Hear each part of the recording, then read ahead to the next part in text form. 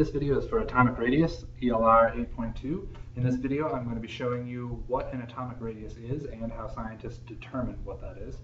Number two, what happens to the radius as you move across the period on a periodic table, so from left to right.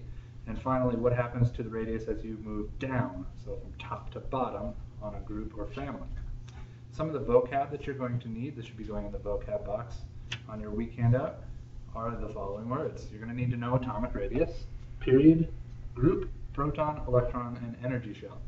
So the last couple of words on here, or actually all but the first, are words that we've already talked about in class before, but you're going to hear all of these as we go. So the first question, what is atomic radius and how is it found? Here's what it is. So in science, we have learned that there have been several models for atoms over the course of chemical history, and the most experience you have is with a Bohr model, so this is kind of what it might look like. And in these terms, radius is from the center of the nucleus out to the outer electron, and it's pretty straightforward, at least for what Bohr thought. But as we have since found out, electrons don't live in these perfectly neat little rows around the nucleus. They actually live in these clouds, and that is much harder to measure because it's all about probability. So what scientists have had to do is figure out a new method.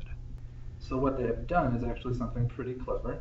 What they decided to do is they said, all right, well, what if we take two of these atoms and we bond them together, kind of like that. This is a rough sketch. And instead of measuring from the nucleus to the outside electron, because those are really hard to tell where they are, what if instead we measure from one nucleus to the other and then just divide that in half? That should be the radius on average. And so that's exactly what they did. So that's what atomic radius is and how we have found it. The second question is, what happens as you move across a period? And so, I'll get myself organized. As we move across a period, I want to spend time thinking about these elements. So I've just grabbed the second row off the periodic table, the second period. Starts with lithium and goes all the way up to fluorine. I've left off the noble gas for this one because I just want to stick with these elements because fluorine has a lot to do with something called electronegativity that we're going to talk about later. So here's where we're going to look at first. As you move across the period, first thing you have to do is you have to have a frame of reference. So I've drawn a Bohr model for lithium. And in the Bohr model, the things that we care about when it comes to size are the protons and the electrons. Since we're measuring from protons to the outer ring, what we're really talking about is how hard are these protons pulling on those electrons to force them to squeeze in. So with lithium, there are only 3 protons and 3 electrons. There's some charge of attraction between those two things, but generally lithium is a pretty big atom. So I've got down 3 protons are pulling. As we move across the periodic table down to fluorine, though, fluorine has a lot more protons, which means a lot more pull. So what this model would look like is this. Way more protons are going to exert a lot more force on those electrons to suck them in closer to the nucleus. So more protons pulling means a smaller atom. It's a little bit counterintuitive. You might be thinking, oh, if you're adding electrons and protons as you're going across, that sounds like a bigger atom, but it's not. Those protons and electrons are actually pulling way harder on each other down here, which means that it's making it sucked in and closer together.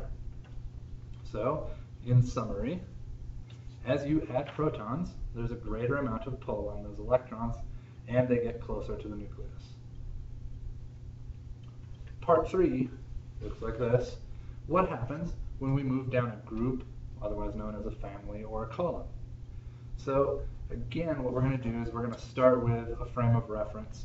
We're going to start with these guys. We're going to start with lithium again, and this time we're going to move down to rubidium in this first column on the periodic table.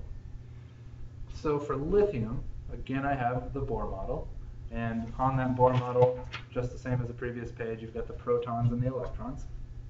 And we're comparing it now to as we go down the column.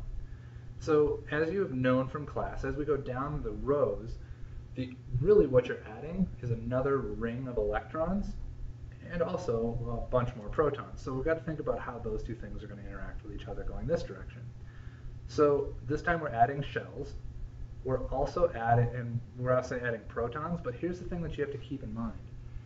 As you add more shells onto the outside, more and more shells going out, you have to remember that there are still electrons on the inside shells, and those electrons are blocking the protons. So kind of think of it like as I add another ring around this, those protons are going to have a harder time seeing the electrons on the outside because they're being blocked by the ones on the inside. And that blocking makes for some interesting physics. So let's take a look at rubidium. For rubidium, it is way, way, way bigger. And that's because we've added a lot more rings. We were at 2 rings on lithium. Sodium has 3, potassium has 4. Rubidium has 5 rings, so that makes sense. Because we've added more rings, it's got to get much larger. But I want you to think about this one outside electron. Think about all of the electrons it has to kind of see through in order to see the protons on the inside. Because there are all these electrons blocking its view, even though there are 37 protons in the center, they're having a harder time pulling on that electron on the outside because they're blocked. So in summary, as you add shells or energy levels, the atom grows. Additionally, protons are blocked by the many shells that you add on, which allow it to be bigger than you might think. What I need you to do going forward is a summary, and I've got a question for you. So write on your paper for the summary, what is the most important information from this video and why? And then the questions that I need you to grapple with are these. Which of the following 2 elements is bigger, and explain how you know. So I've got lithium versus nitrogen, and then the second question is beryllium versus helium.